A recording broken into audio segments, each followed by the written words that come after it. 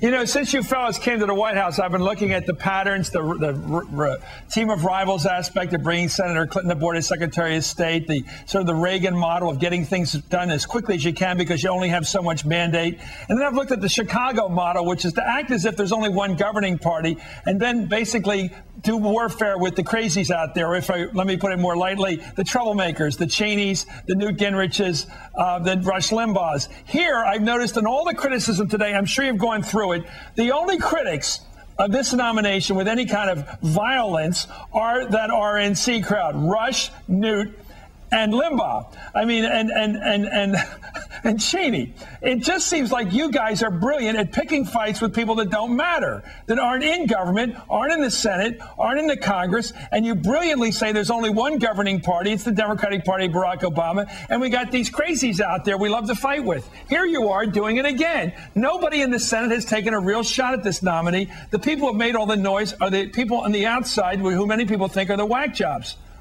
Well, first of all, let me say we're not picking a fight. Am I right or wrong? Am I right about this, that you pick your enemies? Well, we're not picking fights with anybody. We're just trying to do the right thing. And if people pick fights with us, we're going to stand up for the things that we believe in. Don't you like your enemies? Understand, Chris. Well, I don't want to comment on that. I don't want to discourage them. But well, I thought it was a brilliant piece of work today, the way you brought her out. I thought that biography of her, the way it was presented, my own view was it couldn't have been done any better. We now know so much more about this nominee than we've ever known about any nominee in the past, and we know it all in one day. Thank you very much. Great work today. Right, I mean that. Thanks, Chris. I think it was well done.